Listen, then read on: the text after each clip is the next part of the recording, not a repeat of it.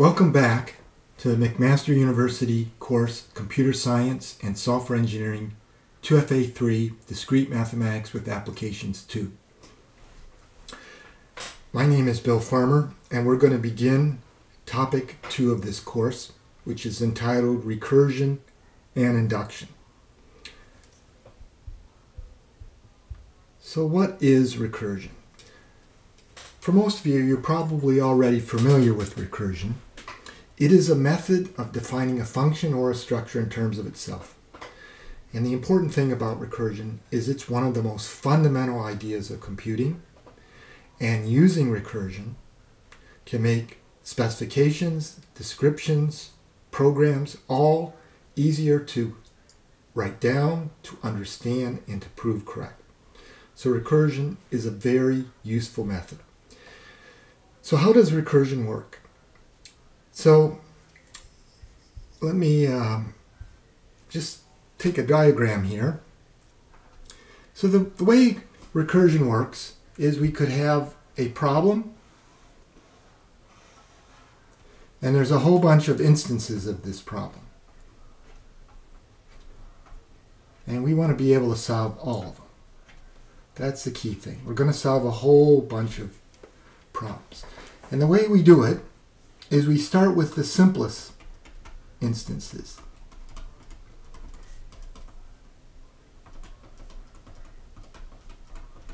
And we solve these first. There may only be one simplest instance, there may be a bunch. We figure out how to solve each of these individually.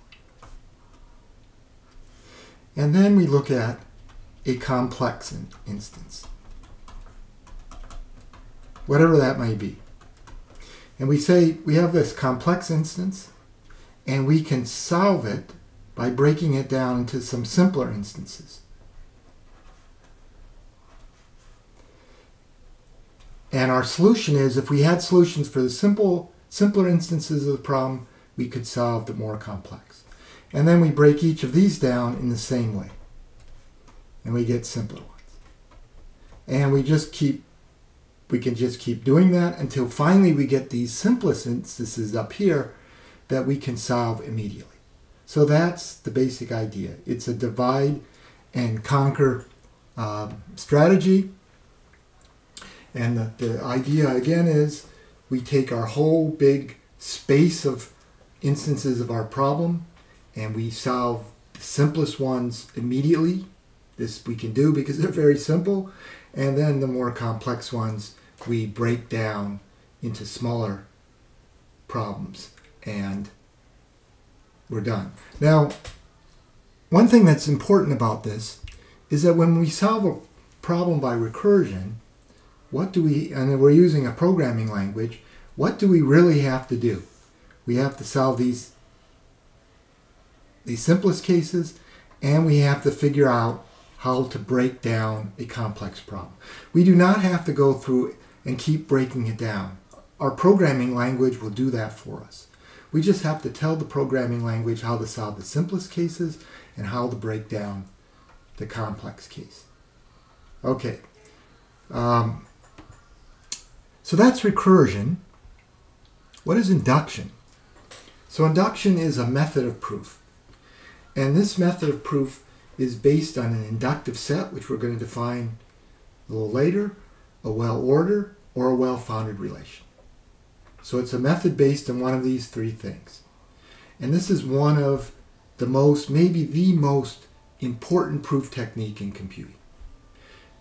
Now, the proof method is specified by what's called an induction principle.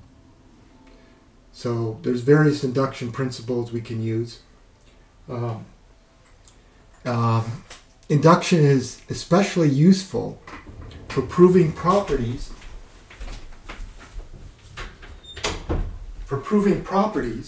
about recursively defined functions.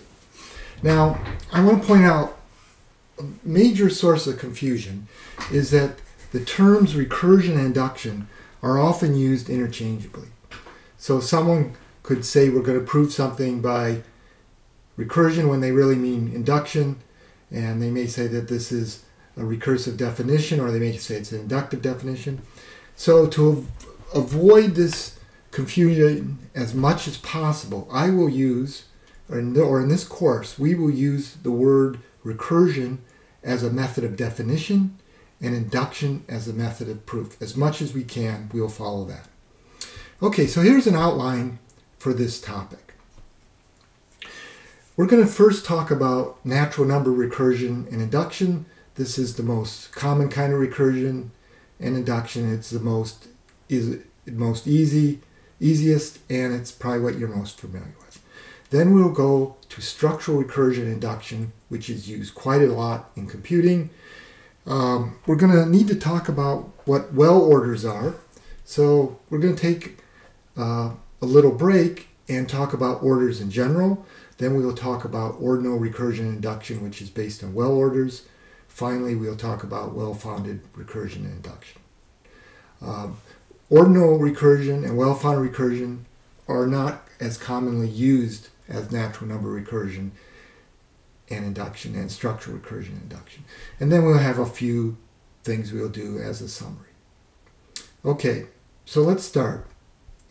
Let's start with natural number recursion and induction.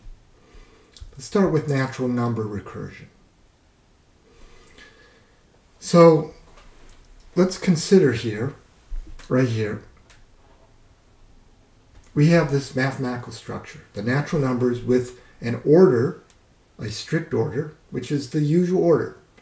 That's the order that says 0 is less than 1, and 1 is less than 2, and 2 is less than 3, and so forth. Now, we may want to define a function by natural number recursion. So this function takes some inputs, gives some outputs. These inputs and outputs may have nothing to do with natural numbers, but we're going to define the function using natural number recursion. How do we do that? Well, our definition will look like this. It will say f applied to some input equals some expression. Now, often students are confused by this expression. I'm trying to write here an arbitrary expression. So if we go back here and think, well, what does this expression look like? What does this definition look like? It looks like just like this. And I have some big expression here, or it might be a little one. And in this expression, there could be some recursive calls to f, which I have written them like this. So we apply f to something that involves x. And maybe in some other part of our big expression, we apply f to something that involves x. And there could be a whole bunch of these.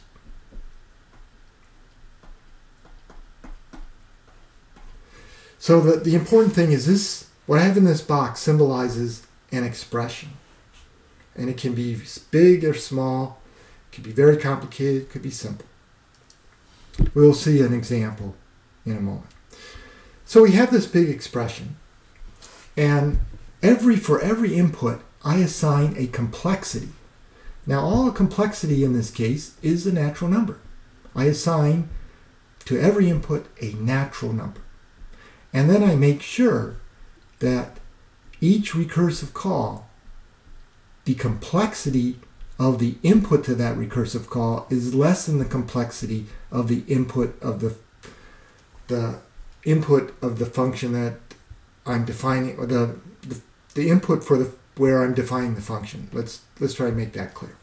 So I'm going to give a complexity to this and a complexity to all these. Maybe I'll write like this. This is C.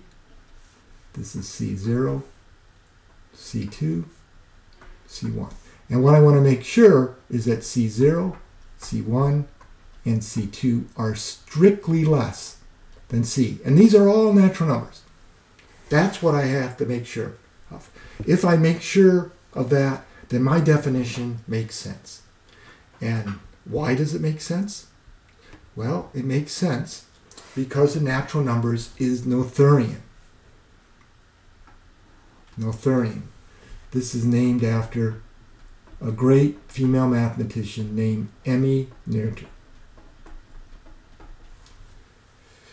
For you students who've taken Computer Science 1 JC3, I hope you remember her from that course. Okay, so what does it mean for the natural numbers to be Noetherian. It means if I have a descending sequence, so I pick a natural number, and then I have another one and it's smaller, and another one that's smaller, and another one smaller, that descending sequence cannot be infinite. At some point it will have to stop, or at the very least it will end up with 0. It can't go on forever. So that's what the natural numbers means to be Noetherian. And so if I know that the complexity of the arguments to my function calls are always smaller, as I keep applying my equation over and over again, at some point it has to stop. I have to get to those simplest cases that I can solve, and we're done. So if I write down a definition, so let's go back here. If I write down a definition, I have this box, and let's say this is not true. This is not true. Maybe, for instance, C2 is equal to C, then I'm in trouble. I'm in trouble. My definition really won't work. It won't make sense. If I implement a programming language, it's very possible, depending how the language works, it's very possible my application of the function will just run forever. So this is an example of being a recursive definition that's nonsensical. So this is natural number recursion. And when you write down a recursive definition in a programming language, you don't probably, the language doesn't ask you to figure out this complexity, but you ought to know what this complexity is if you really expect the definition to make sense. Okay, so let's take an example. A very common example. This is example H. It takes as input a natural number, and a function from the natural numbers to the reals. And it's defined like this. So I have m, n, and f, my 3 inputs. And if m is greater than n, we return 0. Otherwise, we return f applied to n plus h, and this is a recursive call of h applied to m, and n minus 1 and f. And if you think a moment, this function defines this notation. What's called big sigma, or you can call it the iterated summation notation. Now the question is, does this definition make sense? If it makes sense, according to natural number recursion, we should be able to assign each input, and in this case an input is a triple. We should be able to assign to each input a natural number, and when we have this recursive call, the natural number of the original input should be greater, strictly greater than the natural number assigned to the input in our definition. And so here's how I can assign the complexity to each triple m, n, and f. If m is greater than n, that corresponds, in this case, I will assign 0. Otherwise, I will assign n minus m plus 1. You may wonder, well, the thing to notice is that if I apply this, basically I'm saying that this equals, we use this notation, this equals f of n plus this.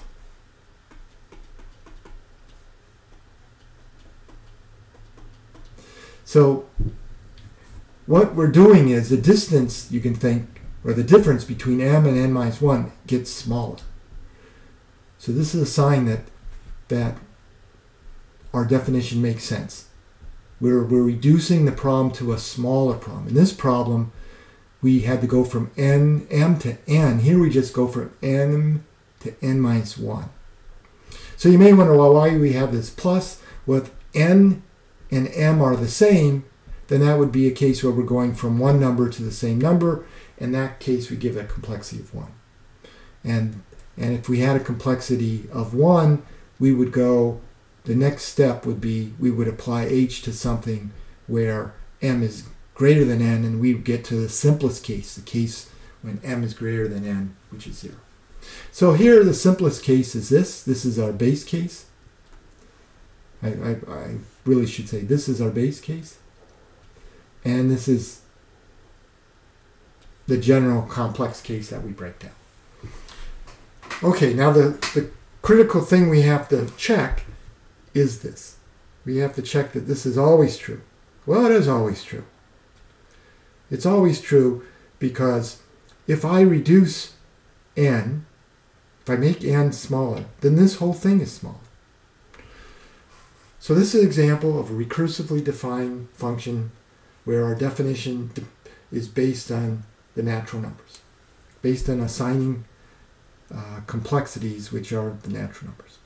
Okay, so let's go to natural number induction. Now, I want to mention something about this topic that's important. This topic is about recursion and induction, but we will spend much more time on induction than recursion because you've already seen recursion. You've probably always written lots of programs that are recursive. We're going to spend most of our time on induction because that won't be as familiar to you.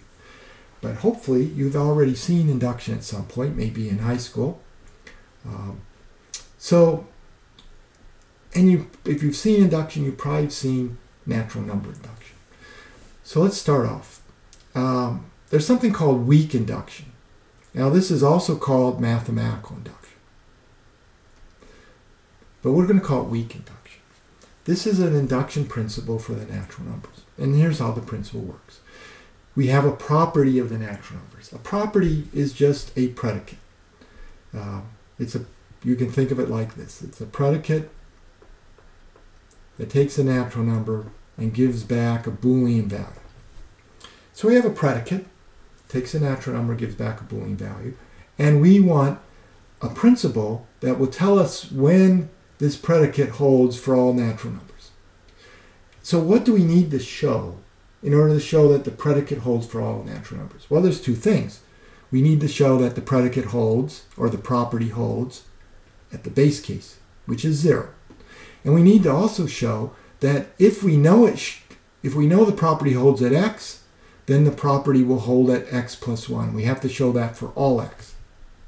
So if we know it holds at 0, and we know that whenever it holds at x, it will also hold x plus 1, then we can conclude that it holds for all natural numbers. That's what weak induction says. Okay, so let's look at strong induction. Again, this is a method for showing that a property holds for all natural numbers. Here, what we have to show is that for every x, for all x, let's say, for all x, we have to show that we can conclude that the property holds for x if the property holds for every y less than x. So if the property holds for every y less than x, and it holds for x, and that's true for all x, then we can conclude that by the principle, that the property holds for all natural numbers. So we have these two principles, weak, strong. Now the second principle is also called complete induction, course of values induction, it may have some other names. And we have a theorem. The following are equivalent. And as you know from our last topic, the following are equivalent means that these two things are logically equivalent. It means that 1 implies 2 and 2 implies 1. Now, this may seem a little bit surprising. One is called weak and one is called strong. Why are they both equivalent? Well, they are both equivalent. Anything you can prove with weak induction, you can prove with strong induction and vice versa. You will see in a moment why we call one weak and why we call the other strong. So, let's review these two. So we have weak induction, and in weak induction, we're going to have a base case when x equals 0, and in that case we're going to try to show this. That's the base case. And in the induction step, when x is greater than or equals 0, we're going to try to show this, that x plus 1 holds. But we can assume this. This will be our induction hypothesis.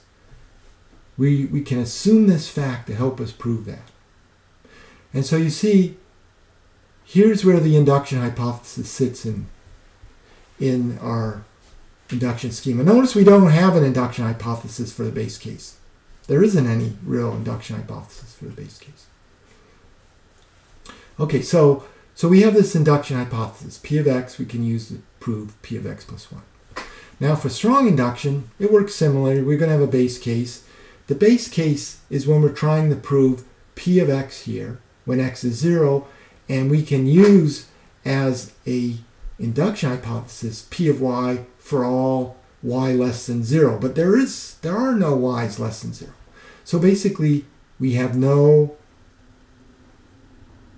induction hypothesis. So the base case is very similar for weak induction. The induction step, though, is different. We have a much stronger induction hypothesis. When we're trying to show p of x, we can assume that p of y holds for all y less than x. So if we're trying to prove p of 1 million, we know that we can assume that p holds for 0, 1, 2, 3, 4, 5, 6, 7, 8, all the way up to 999,999. So it's a much stronger induction hypothesis. That is why strong induction is called strong. Strong induction provides a stronger induction hypothesis than weak induction, but they're both equivalent. Logically, they are equivalent. Anything you can prove with weak induction, you can prove with strong induction, and vice versa. Okay, so let's look at a simple example of weak induction.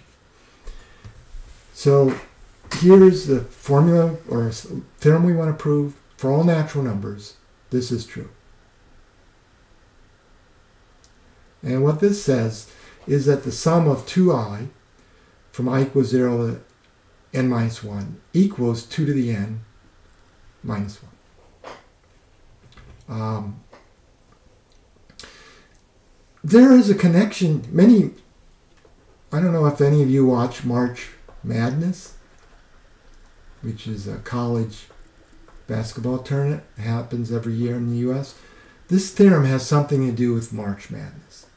If any of you can remember, when we have a next discussion session, you can ask me what this theorem has to do with March Madness, but it does. I'll give you a hint. In March Madness, it's a little different now, but the old way was there were 64 teams, single elimination, and in the end, one team becomes the champion. How many games are played in March Madness? This theorem tells you. Okay, well, let's go on to how we're going to prove this. The first thing, which is very important, is you need to write down what the property is. One of the biggest mistakes students make is they just jump right into a proof by induction, and they're not clear about what the property is. They get all confused. You need to write down what the property is. Here's the property. The property comes right from the theorem. This is the property. And we want to prove this property for all n, and we want to be clear. We're going to prove it with this induction scheme, or I should say principle. This induction principle, weak induction. So with weak induction, we have a base case where n equals 0. And by the way, weak induction can be used where the base case may not be 0. It could be basically any natural number. It could be 1. Often it's 1. It could be minus 6. It's just the starting point. It's the simplest case. Most often the simplest case is 0, but it doesn't have to be 0.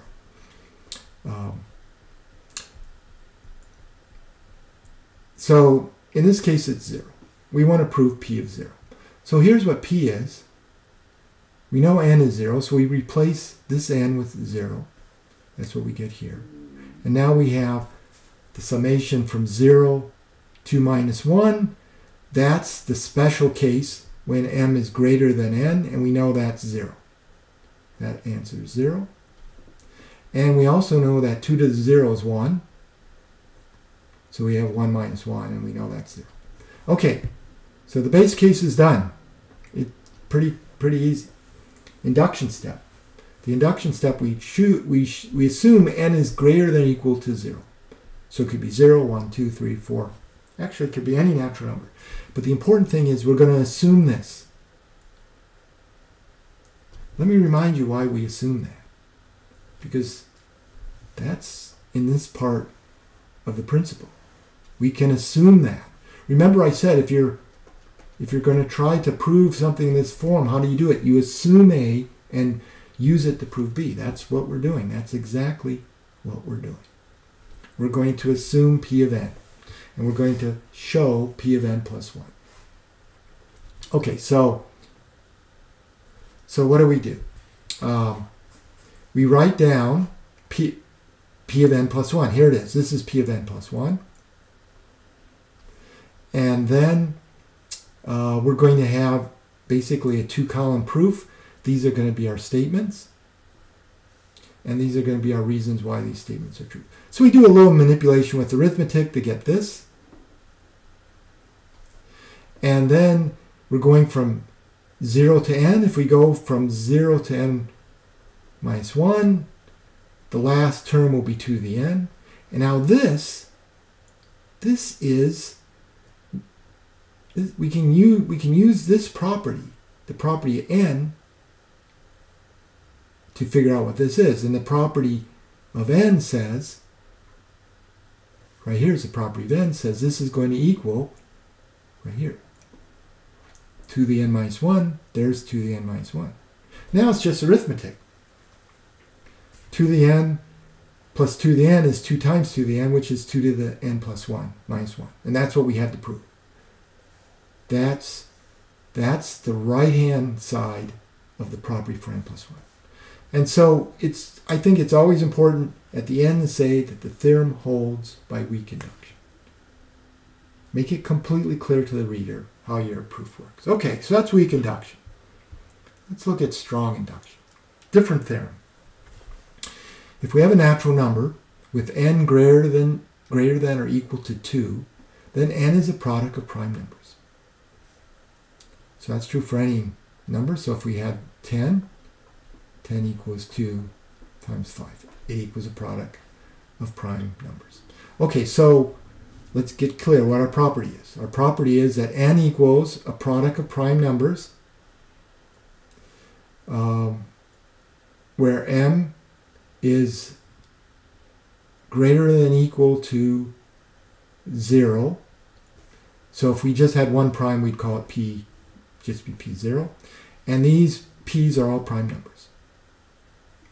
That's what the property is. That p of n equals some product of prime numbers, which could be a single number. Okay, and we're going to prove p of n for all n greater than or equal to 2 by strong induction. So a strong induction, our base case is going to be when n equals 2, and we're going to show p of 2. But p of 2 is almost trivial because 2 is a prime number. So here we have 2 is a product of primes because it's a product itself. So we're done with that. Okay, now we're going to assume that n is greater than 2. We're going to assume n is greater than 2, and we're going to show p of n, but we can assume p of 2, p of 3, p of 4, all the way up to p of n minus 1. Okay, so this proof breaks into two cases. N might be a prime number. In that case, p of n holds. It just holds the same way as 2. If p is prime, let's say it's 31, then 31 is a product of prime numbers.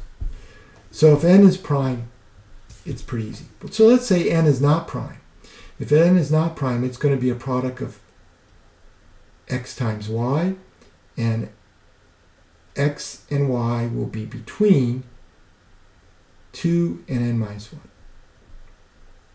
Well, if they're between 2 and n minus 1, then we can use one of these properties here, because basically we know, because x and y are less than n minus 1, we can use property x and property y. And what does property x say? It says x is a product of primes. What does property y say? It says y is a property of primes, or a product of primes. If we put those two products together, we get this, and that says n is a product of primes. So p of n holds. Therefore, the theorem holds by strong induction. Okay. Okay, so let's review what the general form of a proof by induction is. We're going to see lots of proofs by induction. Here we had two different induction principles, weak induction and strong induction. We're going to see other induction principles, but the proofs are all going to be the same. The first thing is you have to identify the property you're trying to prove. Then you're going to identify what the theorem is you're trying to prove, which is going to look like this. It's going to be for all x in some set, the property of x holds. Like in the last case, we had all n in this set, the set, let's see, set of all natural numbers starting at 2. So anyway, the set can vary, but our theorem is going to be for all x in that set, the property holds. And then we have to figure out what induction principle we're going to use. We'll have often choices. We'll choose an appropriate one. And then we verify the cases for the induction principle. And what the cases are depends on the principle, depends on the problem. But we're going to have one or more base cases usually, and one or more induction steps. And then we have a concluding statement that the theorem has been proved by the induction principle. If you go back up and look at my 2 examples, you'll see I followed this approach exactly. Okay.